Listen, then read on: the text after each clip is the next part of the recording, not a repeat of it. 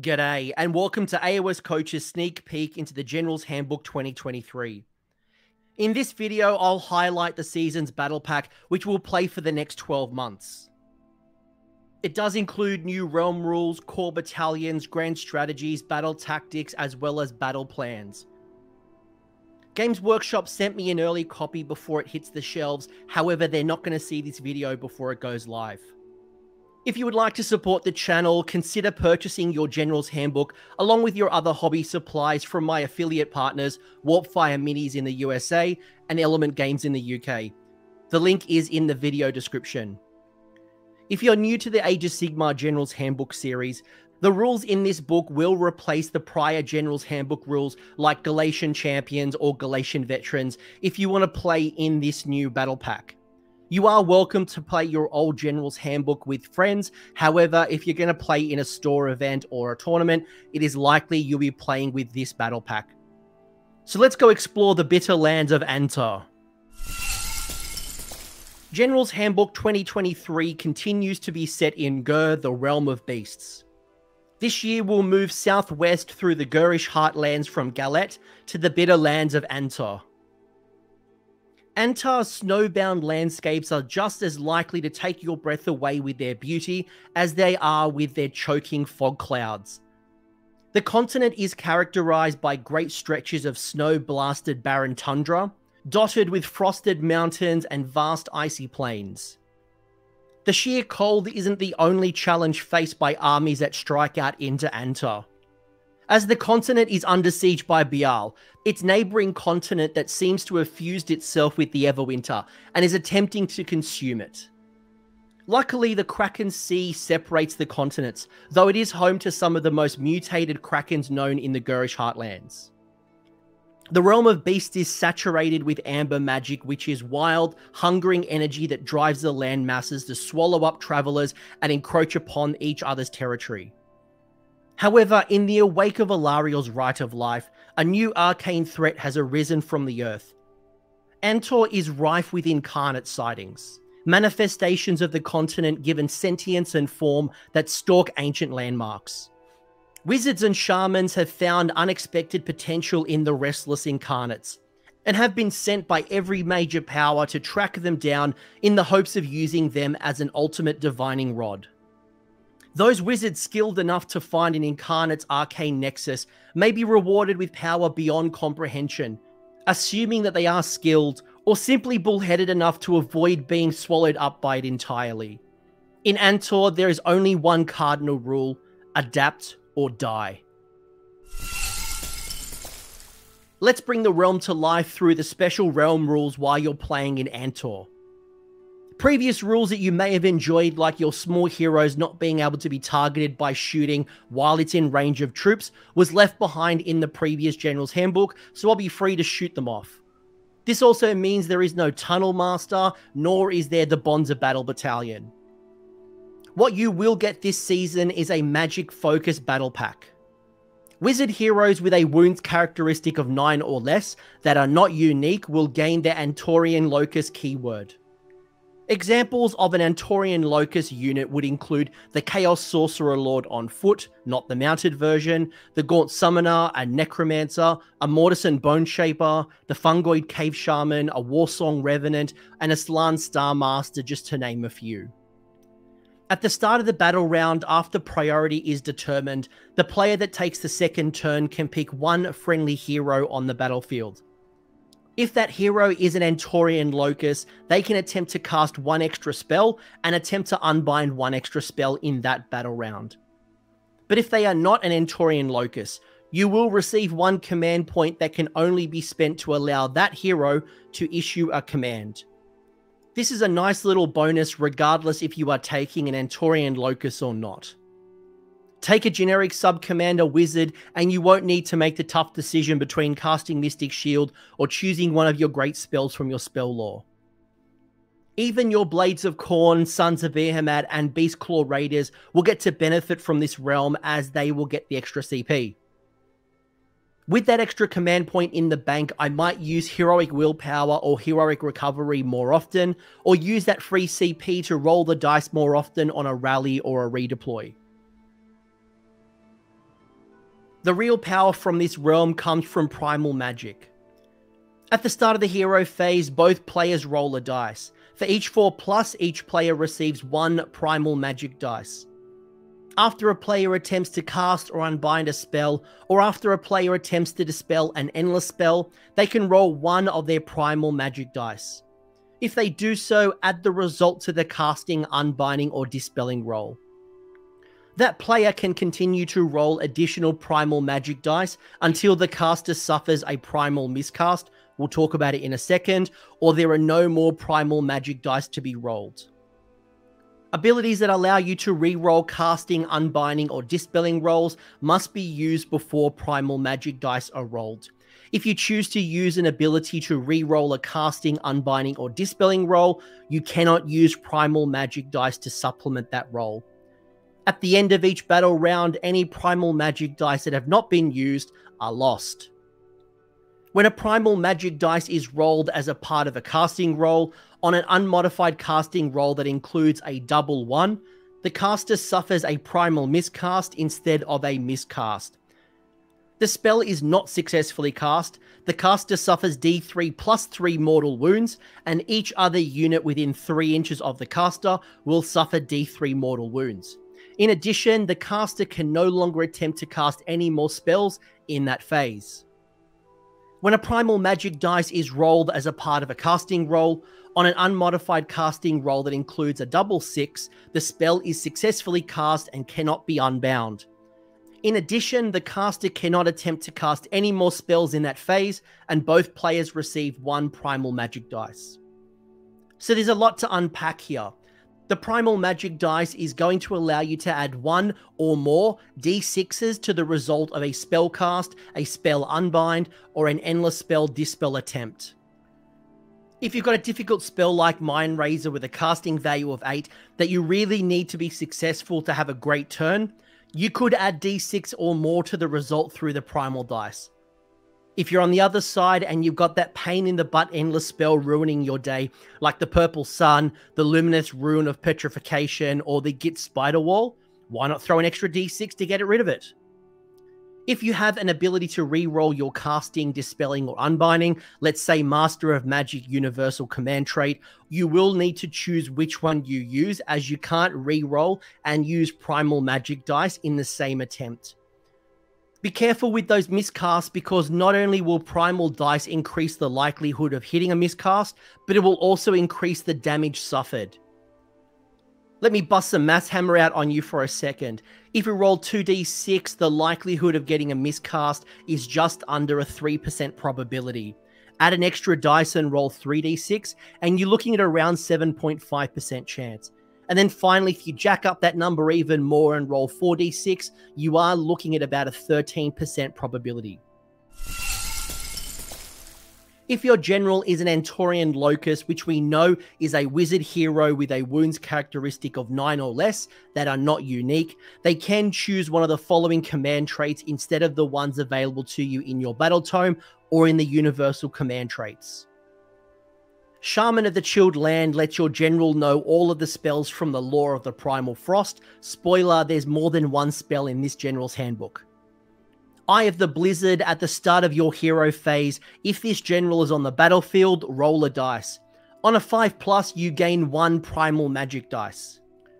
Chill to the Bone, once per battle, if this general suffers a miscast or a primal miscast, you can roll a dice.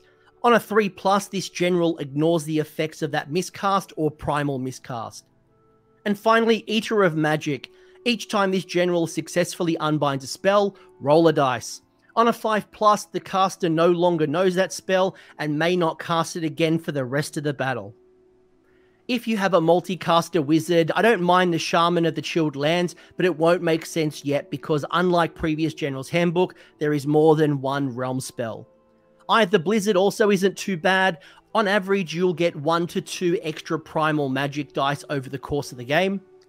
Chill to the Bone is decent, but I guess it depends on if you previously enjoyed Master of Magic. Now, obviously, you can't re-roll and add a primal dice, so you're going to be choosing one or the other. I'd probably like this more if it wasn't a once per game ability, or it wasn't a 3+ to shrug. Eater of Magic isn't a bad option if your general has multiple unbind attempts, and even better if they have a bonus to that unbinding. Ultimately, it's going to depend on your command trait options that are available to you in your battle tome, and when you do take a wizard general, if it stacks up against Master of Magic as well, or if you're better off outside of the General's Handbook. You can pick one spell from the Law of Primal Frost for each Andtorian locus in your army, instead of picking one spell from another spell lore that they know. Hoarfrost is a spell with a casting value of 8 and a range of 12. If successfully cast, pick one friendly unit that's wholly within range and visible to the caster. Pick one melee weapon profile on that unit's war scroll and roll a d3.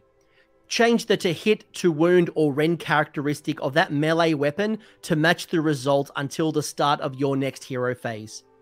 For example, if the result was a 2, you could change either the to hit characteristic to a 2+, the to wound characteristic to a 2+, or the rend characteristic to be a -2. Now remember that an unmodified hit roll or a wound roll of a 1 always fails, so you can't use this to automatically hit or wound. Rupture is a spell with a casting value of 10 and a range of 18. If successfully cast, pick one predatory endless spell or an incarnate wholly within range and visible to the caster. The target immediately becomes wild and cannot be picked to be controlled or bonded for the rest of the battle. Finally is Merciless Blizzard, which is a casting value of 12 and a range of 12 inches. If successfully cast, pick one enemy unit that's within range and visible to the caster. That unit suffers 4d6 mortal wounds. That's right, 4d6 mortal wounds. But for each roll of a 1, the caster also suffers d3 mortal wounds that cannot be negated. The range of this spell cannot be modified and must be measured from the caster, even if the ability would allow you to measure it from somewhere else. If I'm ranking these spells in order of preference, I'm going Hoarfrost first, Merciless Blizzard second, and then Rupture third.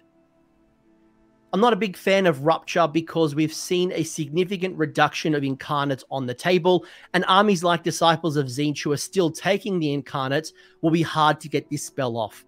There are some predatory endless spells that I would have loved to have cast this spell on, but endless spells right now are relatively inconsistent. Now in a month or two's time, that may change completely, and we see through this magic-dominated meta, we see endless spells returning their former glory, but right now, I'm not a big fan of Rupture. Merciless Blizzard warms my heart with those 4d6 mortal wounds. On average, that's 14 mortal wounds, but for each one, your caster will suffer d3 mortal wounds that can't be negated. Oh, and it's a casting value of 12 and a range of 12 inches, so you better be putting those primal magic dice into the cast, and ideally with some native boost from your wizard. I fear seeing this spell in the hands of Disciples of Tzeentch with those Destiny dice to just straight out use those double sixes to make this spell happen. Hoarfrost from this list is my favorite to cast because it's easier to cast compared to the others, and it's a great boost to a melee threat in your list. Bring your to wound down to a 2+ without using Finest Hour or a Triumph, or boost that rend on a high damage weapon to slice through armor. Again, it's going to depend on how many spellcasters you have in your army and what your other spell options are going to be within your battle tome. But all three have their place depending on how army lists evolve in this edition.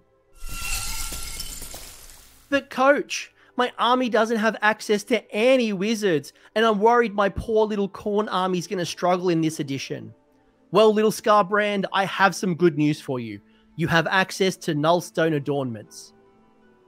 A Nullstone Adornment is a unique enhancement that can be only taken in an army that does not include any wizards or doesn't have any units with the ability that would allow them to cast a spell in the same manner as a wizard. You can always take one Nullstone Adornment enhancement in such an army. Each time you take a Nullstone Adornment enhancement, you can pick one Nullstone Adornment from the table below and give it to one hero in your army that doesn't have an artifact of power.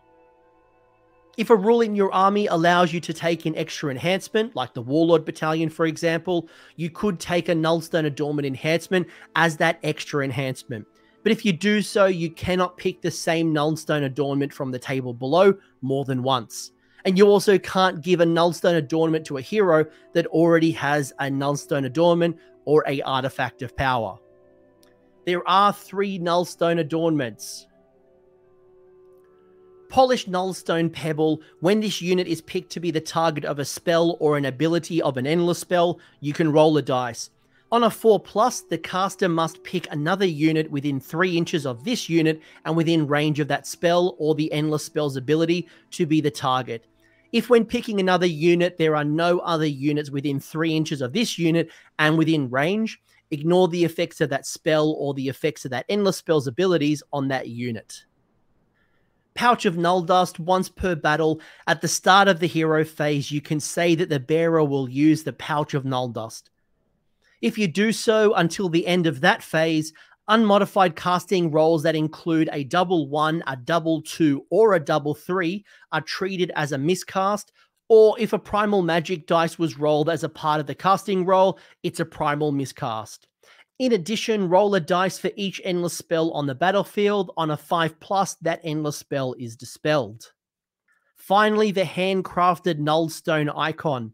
The bearer can attempt to unbind 1 spell or attempt to dispel 1 endless spell in the enemy hero phase in the same manner as a wizard.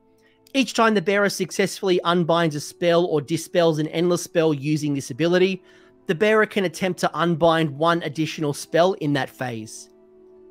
I imagine the number of armies taking advantage of the Nullstone adornments are going to be low because they're not going to have any wizards in their army or the ability to allow them to cast spells in the same manner as a wizard.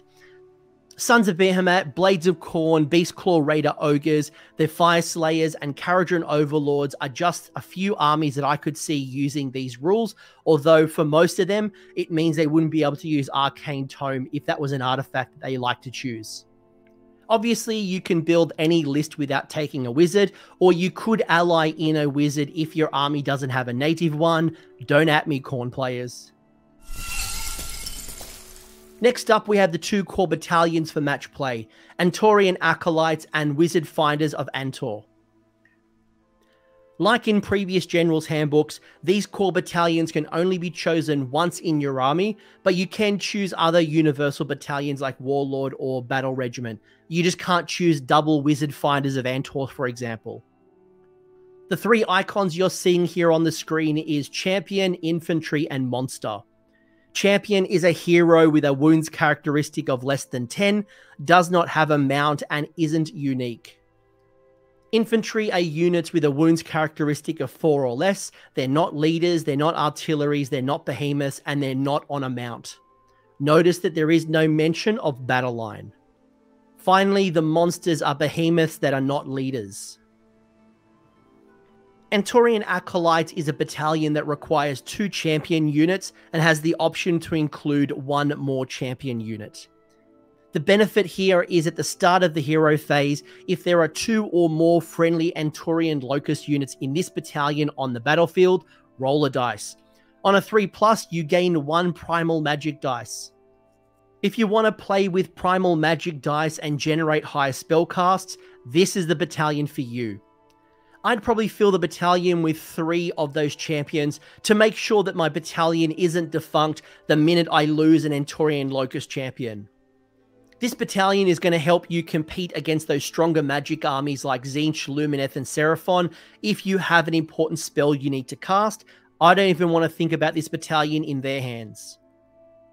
So while you are generating extra primal magic dice on a 3+, the battalion does allow you to roll in both hero phases. So with some luck, you could have 4 or 5 primal magic dice, or you could double down even more if you took the Eye of the Blizzard command trait. The other battalion is Wizard Finders of Andtor. This battalion requires 1 champion unit, 1 infantry unit, and has the option to include an extra infantry unit as well as a monster unit. The benefits to the Wizard Finders of Andtor is each time a unit from this battalion is picked to fight, you can say that it will go on a wizard hunt. If you do so, pick 1 melee weapon profile on this unit's war scroll. Until the end of that phase, add 1 to the attack characteristic of that melee weapon, but all of the attacks that unit makes in that phase must target an enemy wizard. And no, wizards cannot be included in this battalion. You need to remember that it's often hard to get to these enemy wizards in melee. They're often protected by layers of screens unless they're an offensive monster hero like Archaon, a Vampire Lord on Zombie Dragon, a Keeper of Secrets, Krondus, or even the Glotkin. If you're taking this battalion to handle these key wizard threats, you'll want to make sure that you have access to high rend, because as soon as they see you coming, they're going to be able to save stack with Mystic Shield, All Out Defense, and the Finest Hour. Now, that's not to say that there isn't a benefit to this battalion, but it's going to come from specific factions. Fire Slayers, Slaves to Darkness building into Chosen, Saurus-focused Seraphon, and Witch Elf-focused Daughters of Cain armies are just a few that I could think of that could benefit from this battalion. There are 6 grand strategies to choose from, and they are all brand new. See you later, take what's theirs. Control the Nexus. When the battle ends, you complete this grand strategy if 2 or more friendly wizard units are wholly within 6 inches of the center of the battlefield. Spellcasting Savant. When the battle ends, you complete this grand strategy if the model picked to be your general is an Andtorian Locust and that unit has not been slain. Slaughter of Sorcery. When the battle ends, you complete this grand strategy if there are no wizard units on the battlefield. Baron Icescapes. When the battle ends, you complete this grand strategy if all enemy units that have artifacts of power are destroyed and there are no enemy units within 6 inches of the center of the battlefield. Overshadow. When the battle ends, you complete the grand strategy if all enemy battle line units from your opponent's starting army are destroyed and there is at least 1 friendly battle line unit from your starting army on the battlefield. Finally, Magic Made Manifest. When the battle ends, you complete this grand strategy if there are 2 or more endless spells or incarnates on the battlefield that are controlled by or bonded to friendly units. So which ones do I like, assuming I don't have any good grand strategies in my battle tome? Initially, I'm drawn to either Slaughter of Sorcery or Overshadow from this list. I'm going to have to clear my opponent's battle line to score objectives and clear those screens protecting wizards, so it makes a lot of sense to choose Overshadow, although it does mean I might have to clear out a horde of zombies, a whole bunch of squigs, maybe even chew through durable Fire Slayers or pink horrors that could make this really difficult to select at a tournament. Slaughter of Sorcery is an interesting one because if my opponent is Khorne, I've automatically scored my grand strategy. But alternatively, if I face Seraphon, Tzeentch, or Lumineth, and they have a million wizards I have to deal with, I don't know if I want to chew through all of that at a tournament. I could try to shoot them off if I've got a lot of shooting in my army, but I'm now going to deal with Lookout Sir.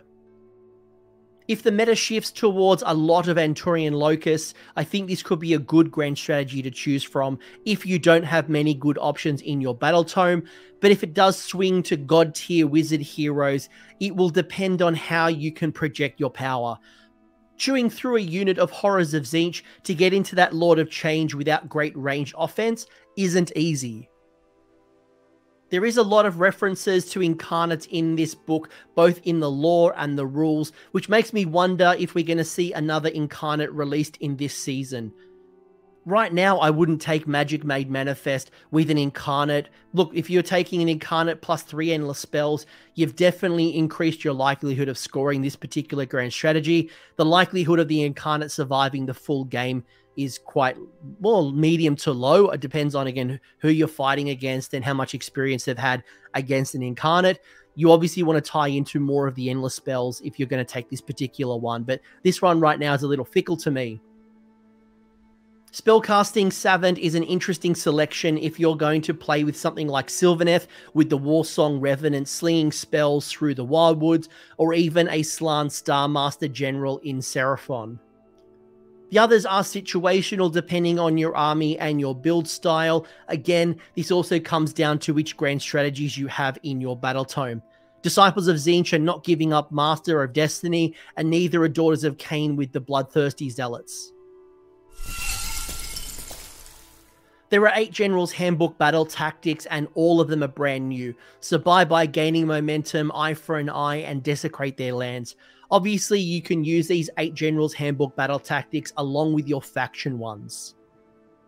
Intimidate the invaders. You complete this battle tactic at the end of your turn if there are more friendly units wholly outside your territory than there are friendly units within your territory. Reprisal, you complete this battle tactic if an enemy unit that destroyed a friendly general earlier in the battle is destroyed in this turn. Endless Expropriation, pick one enemy unit that is controlling or bonded to an endless spell or incarnate. You complete this battle tactic at the end of your turn if any of the following are true.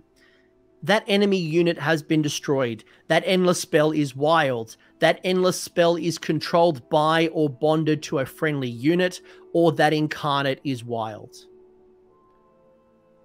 Magical Dominance, you complete this battle tactic at the end of your turn if a friendly wizard unit successfully casts one or more spell, and none of the spells cast by any units in your army were unbound. Magical Mayhem, pick one enemy unit on the battlefield. You complete this battle tactic if that unit is destroyed by damage inflicted by a spell or the abilities of an endless spell. Bait and Trap, you complete this battle tactic if 2 or more friendly units retreated this turn and 2 or more different friendly units made a charge move this turn. Lead into the Maelstrom, you complete this battle tactic if 1 or more friendly heroes and 1 or more friendly battle line units each made a charge move this turn, and at least one of those units are within 3 inches of an enemy unit at the end of the turn. Finally, Surrounded and Destroyed, pick 3 different friendly units on the battlefield. You complete this battle tactic at the end of your turn if each of those units are wholly within 6 inches of a different edge and 2 or more of those units are wholly outside your territory. So when you take a step back, you start to see some emerging themes come up.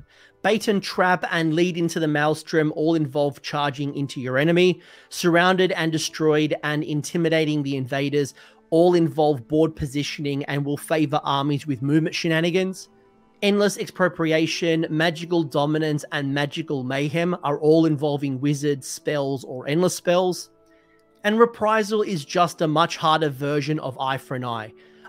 I really don't want my general to die just to activate a battle tactic, but it's nice to have if it happens. Magical Dominance might be our most common turn 1 battle tactic, especially if you're taking the top of turn 1 and there's not a lot of things in range of unbinding and casting. Just deploy your wizard outside of unbinding range, look for some arcane terrain, throw a primal magic dice if you're not feeling confident, just go for a mystic shield, end it there when you're successful, score your battle tactic. Unless you've got a really good turn 1 battle tactic that's sitting in your battle tome. Finally, there are 12 new battle plans with a wide variety of deployment zones, number of objectives, and special rules. Some of the battle plans are absolutely wild, but with some testing, I'm sure we will settle on those 5 to 7 battle plans that will be frequently used on the tournament scene. Now, I'm not going to go through every battle plan in this video, but I'm going to call out some of the more interesting setups and rules. In lines of communication, at the start of each battle round, after determining which player will take the first turn, the player taking the second turn can pick one phase to disrupt. An example of this would be the hero phase. During that battle round, each time a model in their opponent's army issues a command in that phase, their opponent must roll a dice. On a 3+, an additional command point must be spent in order to issue that command. Their opponent can choose whether or not to spend an additional command point. If they choose not to spend the additional command point, that command is not received, the command ability is still counted as being issued, and the command point that was used to issue that command is lost. In the ice fields, each time a unit runs, it suffers D3 mortal wounds. Also, when you make a charge roll for a unit, for each dice that shows a 1 before modifiers are applied, that unit suffers D3 mortal wounds. The last battle plan I'll show you is Spring the Trap. During deployment, after both players have set up their units, starting with the attacker, each player can remove D3 units from the battlefield, just roll once for both players, and then set up those units in reserve. Starting from the second battle round, at the end of your movement phase, you can set up those units that you placed in reserve, wholly within 6 inches of a battlefield edge, and more than 9 inches from all enemy units. There has been some changes to the universal endless spells. Not all of them, but some of them have changed. I'm going to call out my top 5 endless spell changes. With Chronomatic Cogs, if you decrease the flow of time, you can attempt to cast either Arcane Bolt or Mystic Shield in your hero phase with a friendly wizard wholly within 6 inches of this endless spell, without counting that spell towards the number of spells that that wizard can attempt to cast in that phase. In addition, subtract 1 from hit rolls for shooting attacks that target wizard heroes while they're wholly within 6 inches of this endless spell. It's worth calling out that if you've already cast Arcane Bolt or Mystic Shield earlier in that phase, the endless spell is not going to allow you to attempt to cast Arcane Bolt or Mystic Shield again in that phase. Speeding up the Chronomatic Cogs is still the same, and that's why I haven't got all of the rules here, but the big change is coming down to when you slow down time, because you can no longer re-roll those casting rolls. Launching the Soul Seeker has had a change with Soul Pike. Before the commanding player moves this endless spell, they can pick one friendly wizard with a wounds characteristic of 9 or less, wholly within 3 inches of this endless spell. It does sound a lot like the old rules, except it wasn't previously locked to a wizard with a wounds characteristic of 9 or less. So it looks like Thankful won't be hitching a ride with this Uber driver and will need to teleport using the Gnarl Holes.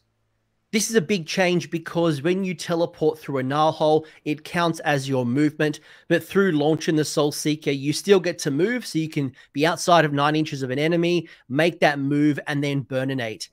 Now that is no longer an option. Soul Snare Shackles has had a little bit of a redesign. Now at the start of the movement phase, roll a dice for each unit within 6 inches of this endless spell. Subtract the roll from the unit's movement characteristic to a minimum of 0 until the end of that phase. In addition, if a unit's movement characteristic is reduced to 0 by this ability, now that unit suffers D3 mortal wounds. It's a very interesting change and one to reconsider for wizards who are looking to slow down their opponent as they advance into their chaff screens or just to clog up the board. Umbral Spell Portal's Arcane Passage. Once per turn, when a wizard within 1 inch of this endless spell attempts to cast a spell, the commanding player can say that this spell will be sent through the portal. Now, if they do so, the range, visibility, and effect of that spell can be measured from one part of this endless spell instead of the caster. And that part of the endless spell is considered to be the caster of the spell for the purposes of unbinding. There is some language change here. For example, in the old one, it was triggered off a successful cast. Now, when you make a cast, you can choose if it goes through the portal, but also the endless spell is now treated as the point for unbinding purposes. The last endless spell change I'll call out is the Burning Head's Flaming Skull. After this endless spell has moved, the commanding player can pick one enemy unit within 1 inch of this endless spell and roll a dice. On a 2+, this endless spell is treated as a part of that enemy's unit until either that unit is destroyed or the endless spell is dispelled, and at which point the endless spell is removed from play. While this endless spell is a part of a unit, at the end of each movement phase, roll a dice. On a 2+, the unit that this endless spell is a part of will suffer D3 mortal wounds. So it's no longer just another Arcane Bolt. You attach it to an enemy unit, and if they don't dispel the endless spell, it'll continue to do damage at the end of each movement phase. I have a real sense of optimism and excitement after reading this General's Handbook. Maybe it's my love for magic or the creative inspiration that is flowing from the icy lands of Andtor. Magic has been dialed up to 11 in this season, to a level that I probably haven't seen since the Storm of Magic in Warhammer Fantasy Battles, just minus the Arcane Fulcrums. Primal magic dice have the ability to help the average spellcaster to significantly improve their success rate in their spellcasting, unbinding, and dispelling, while magic-heavy lists are going to go to another level. While armies like Lumineth, Tzeentch, and Seraphon have the ability to go Hulkamania all over the mortal realms, we need to remember that there's also plenty of anti-magic available to counter this meta. Blades of Khorne will auto-unbind spells with Blood Tie. Ossiarch Bone Reapers have the Null Myriad sub-faction that will shrug spells and endless spells on a 2+. Kharadron Overlords will pop up into your wizard's face and start blasting with all their guns, as well as plenty of units in the game that have spell shrugs. Even if your army doesn't have access to the strongest wizards, you may want to still consider an Andtorian Locust. I've been recently playing with Stormcast Eternals, and while we don't have the best magic in our Million War Scroll Battle Tome, I do have a Wizard Dragon Krondys to consider, but I've also got plenty of anti-magic options like in Cities of Sigmar. I've got a Rune Lord who could give me +2 to Unbinding and Dispelling, a Knight Incantor for a once per game nope, or Dorelia Vendenst whose crossbow shot deals double damage to wizards. With the focus on wizards, we may see a return of popularity to endless spells to help those wizards project power. Things like Quicksilver Swords, Purple Sun, Gnashing Jaws, just to name a few. There's plenty of offensive endless spells, even if your faction doesn't have faction-specific endless spells. It's worth calling out that I think there are some interactions that will need to be clarified and errated, especially when it comes to the battle plans. Hopefully this happens quickly after the book hits the shelf, along with the battle scroll and the latest points adjustments. Now that we've had a General's Handbook focused on monsters, battle lines, small heroes, and now wizards, I wonder if the next one is going to be about artillery or cavalry. Who knows? But that's enough from me. I want to hear from you in the comments section. What are you thinking? Which army are you thinking about playing in the current season? And how have these new rules changed your faction? Has it impacted your list design? Are you now thinking about wizards? Are you going to go anti-wizards? Or are you just not going to care and you're going to do what you've always done because that's how you like it? Either way, let me know in the comments section. I'd be curious to hear from you.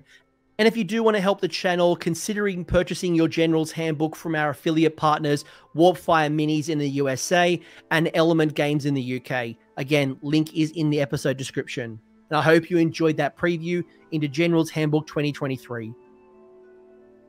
Thanks for hanging around until the end. I hope you enjoyed that video and you walked away with a few new ideas. Now, if you did, I would love it if you pressed like on the video, as well as left me a comment with your thoughts. The conversation will continue over on Discord, and the link is down below in the episode description. I also want to give a massive shout out to the AOS Coach patrons and YouTube members who are supporting the channel and the growth that you're seeing here. So cheers, you are all bloody legends.